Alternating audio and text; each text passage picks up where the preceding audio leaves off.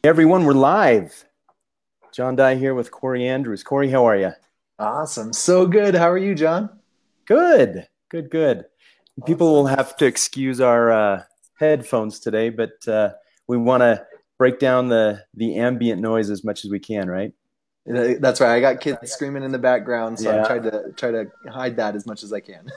that's a typical Sunday afternoon at most Exactly. LDS households, right? So Yes, sir. awesome. Well, hey, we have had some people join us. The fun thing is, if you type anything out in the comments below, we can share that. So Hey, Terry Carlson is excited about this. Terry, if you're on, go ahead thanks and for say joining. something. Grady Grady. Kerr, Oh he's got man. church until 6, so he can't join us today. Oh So man. maybe in the future. So Oh, love Grady. yes, he's wonderful. Well, hey, we're going to talk a few things today. Mainly, we're going to talk about this volume. Let's see if I can get it here where people can see it. Saints, the Standard of Truth, right? The new volume that just released. So, Kori, you have some interesting things you can tell us about this first volume. This will be the first of 4. Tell us a little bit about yourself, why you're on, and why you have some insider information. Tell us what you do during the day for your full-time job, and maybe some of the fun things that one of the editors helped you out with. Yeah, so I'm so excited about Saints and to talk about that today. So thanks again, John, for letting me come on and share some of the thoughts and feelings I've had as I've started to jump in and read it. A little bit about me real quickly. My name's Kori Andrews. I live in Springville, Utah. I grew up in Idaho. Shout out to all my Idaho homies out there. Any of you, my Idaho friends are jumping on, please let us know in the comments. I guess part of the reason I have a little insight in the Saints is because for my full-time job, I'm a seminary teacher. So I teach seminary full-time here in Utah and love that. But and we had an opportunity this summer where Stephen Harper, one of the managing directors over the Saints program, or managing editors, I should say, over this first volume and all the volumes in the series. He came and he talked to us and he gave us a little bit of background and shared with us his excitement. I think that was one of the fun things to see how excited he was as a historian, but also just as a lover of church history in general. He was so excited to share these thoughts and ideas and how it came about. And so I got me excited and I couldn't wait to get my copy. And since I've gotten my copy, I've jumped in and I've even started reading it. I have little kids. But I've read just little sections every night to my kids the last few nights, and that's been a really fun to just a little bit and try to make it interesting and fun for them. And so yeah, I'm excited. I guess another thing about me, real quickly, is I also run a Facebook page called High Five Live, where we share live inspiring messages every day. So I love sharing the gospel online. I love doing live videos. So when John mentioned this, I jumped at the opportunity to come on and join him live tonight. Awesome. Thanks, Kori. Yeah. That's great. And we love what you do on High Five Live. If you guys haven't subscribed to that, do that right now. Also, tell us where you're watching from. We've got some people that have jumped on, and we'd love to hear where you're watching from. Also, let us know if you have Saints right now, if you have this volume. Do you have the print version like I do? Do you have the digital version? You can get it on Kindle for free. You can get it on the Gospel Library app for free. You can even listen to it. Have you listened to any of the chapters, Kori, or have you mainly been just reading it with your family? So last night when I knew I was coming on, I had a ton going on, and I was actually washing dishes. And so while I was washing dishes, I listened to chapter one more time. Awesome. Just to get ready for today, right? That's right, to get excited for All today. right. That's great. That's great. Well, hey, let's talk about the introductory sections and also chapter 1 really quick. First of Yeah. all, I have a question for you. Why now? This is the third, I want to say, historical volume, of the history of the church. Why did it come out now? The first one was started obviously with the prophet Joseph. Then I want to say in 1930s, B.H. Roberts did one. This is really the third time that the church has done this officially. Why do you think now? Why in 2018 would we start doing this this new 4-volume? Yeah, I think there's lots of reasons. One, I think because of the information age that we live in, there's so much we're just bombarded with, right? As far as information, and you can Google church history, LDS church history, or history of the Church of Jesus Christ of Latter-day Saints, to be more correct today, and you could find lots of different things, right? Sure. And so I love this history that it's bringing the truth, right? And that was one of the things that Stephen Harper stressed, that we are going to tell the true story, and in a narrative format and in an engaging way. But it's going to be truth, and it's going to be things that are interesting and things that maybe people haven't heard about before. And so Yeah. I think it's a great way to find answers to questions, but also be engaged at the same time. Absolutely. One of the interesting things for me, and we'll start going through this a little bit, but the Newsroom put out a video. It's on YouTube right now, but they were talking to one of the church historians, and I can't remember who at the moment, but she mentioned, the female members of the church who had such a strong impact on what happened in the early church. They are going to be highlighted in these volumes. And traditionally, when you think of history, the saying is what? History is written by the victors, something to that effect. Sometimes history is written by the leaders. And what I'm excited about is learning about some of the lay members of the church. And we'll talk about that a little bit more, because that goes through in the preface a little bit. Message from the First Presidency, though, they start off in this volume saying some really, I think, impactful things. There are multiple things that they said, but two that hit me really hard were remembering our shared legacy. Talk a little bit about the power of remembrance and remembering. We hear that in the sacramental prayers. We hear that obviously a lot in the Book of Mormon. Why that word remember, and why is that so important for this volume?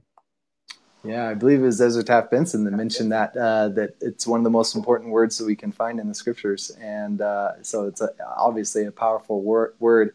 And I think especially when we're remembering the stories, I think one of the things that Stephen Harper said when he came is that our stories tell us who we are, and and then he said, and whose we are. And I love that, right? Oh, very good. That's great.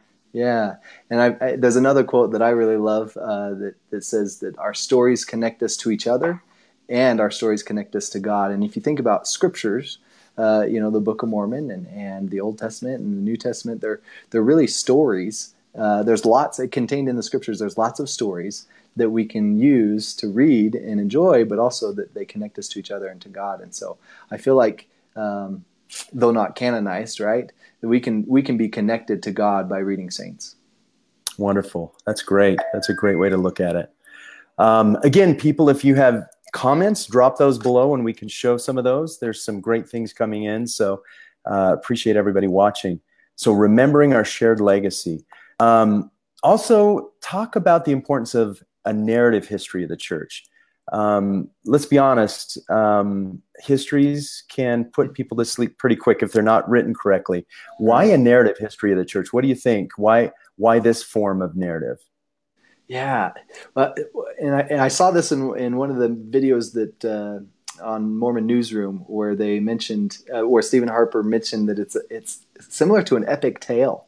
Right? Like epic stories that people love to read. They wrote it in a narrative form where people can read the story, and there's a main character, right? And he's going to go through challenges and trials, and even if as I've listened to it, though I know the stories, right? I know these stories. I know what's going to happen. It's engaged me, my emotions, and raised my blood pressure a little bit at moments when I'm like, is it really going to work out? Like, what's going to happen with this, 116 pages? I don't know. Like, is Joseph going to be forgiven? Right. That type of stuff. And so I think there's power in the narrative form and connecting us to the story. Yeah, I believe it. I believe it. We'll talk a little bit more about that too as we talk about the preface. But one other thing I wanted to talk about, and this again is in the message from the First Presidency, it says, you are an important part of the continuing history of this church. Why do you think they included that? What is the significance of that statement? Ooh, that's a powerful question. It's not just the stories, right, that connect us to God, but I think our own stories can. if we're really looking. Another thing that I remember that Stephen Harper mentioned when he came and spoke to us is he said, if I was teaching seminary this year, I would try to help students realize where their story fits in Heavenly Father's plan for them. And I thought that's a powerful way that we can find our stories by reading these stories of early church members. And we can really see they went through challenges, they weren't perfect, and neither are we, and we can be inspired by their actions. Very good. I love that. And I believe that's specifically what the youth, but all of us want to know, right? How do we fit into this tapestry of the restoration? And we'll talk a little bit more about that too, because that is a phrase that is used in the preface as well. Within the preface, it's interesting because it starts off by saying this: Brigham Young recommended historians write in a narrative style and write 1/10 as much. We talked a little bit about narrative style, but talk about length, because one interesting thing about Saints is the chapters, right? The chapters are relatively short. I mean, you can sit down and digest most of them, I'd say, within 5, 7, 10 minutes, maybe a little bit longer, depending on how quickly you read. But I do talk about the length of the chapters. So. Okay. All right. That's great. That's great. It takes a while to cogitate, right? Yeah. Yeah.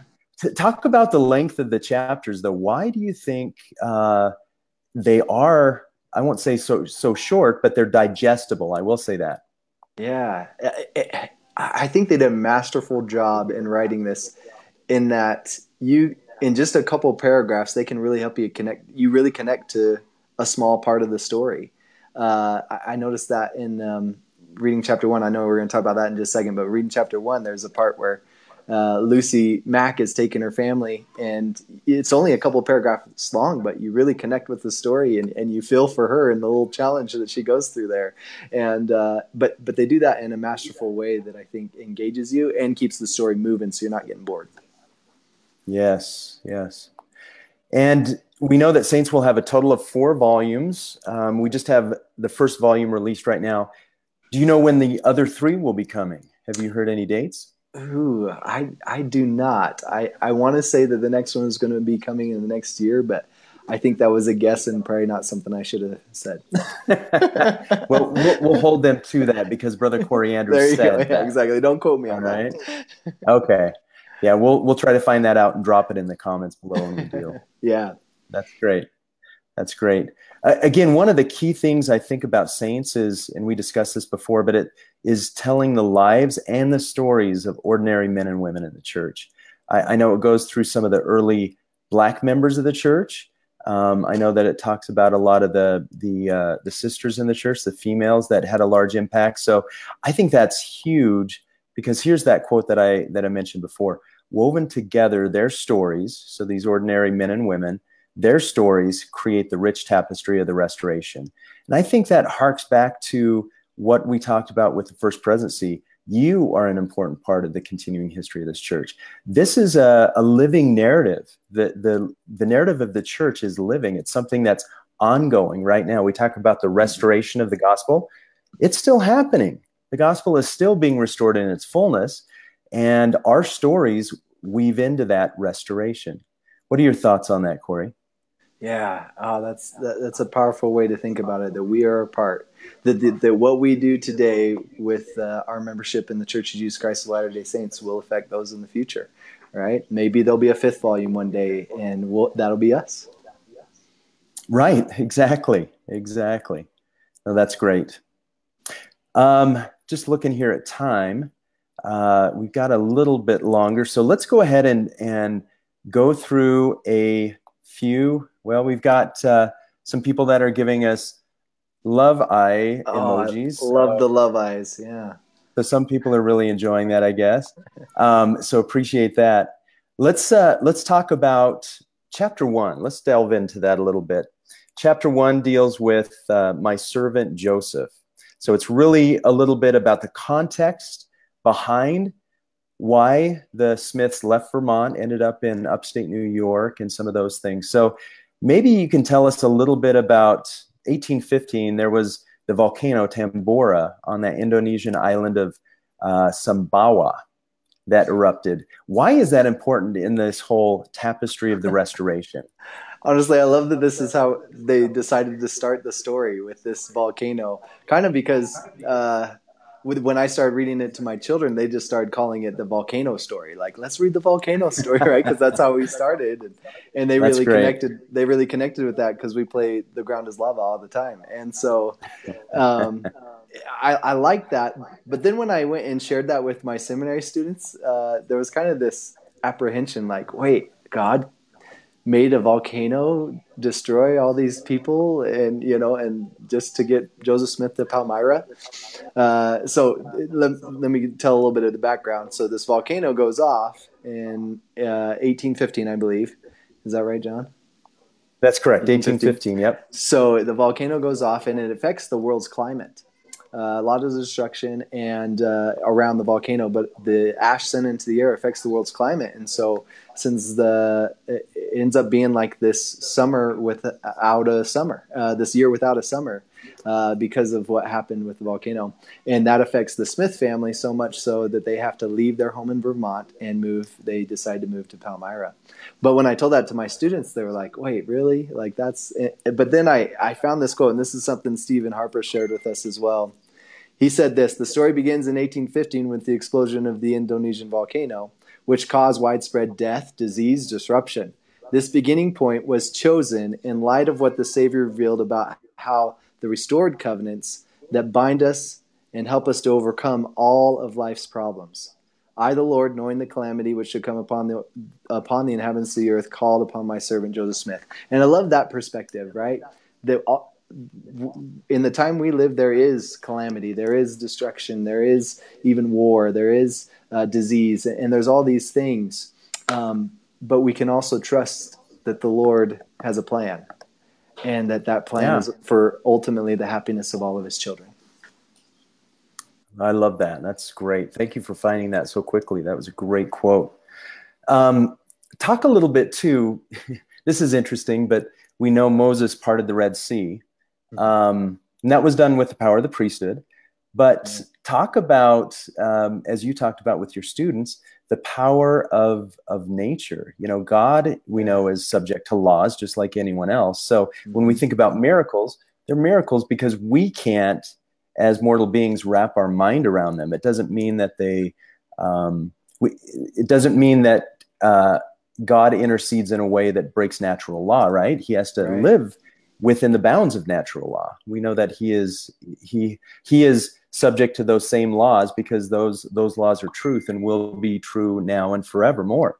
Yeah. But when you think about parting the Red Sea, I remember when I was 14, I had a home teacher who asked me a little bit about that, and I'd never thought about that before. That parting the Red Sea, there probably was some natural calamity that could account for that, just because we know that God has to work within natural law as well. So anyway, just some thoughts.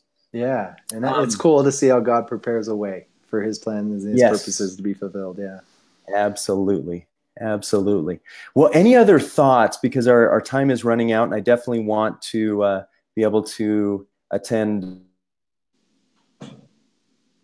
face here at 6 o'clock. Thoughts that stood out to you as we read through chapter 1? Anything that you didn't realize that you now realize, or things that you think are worthy of noting?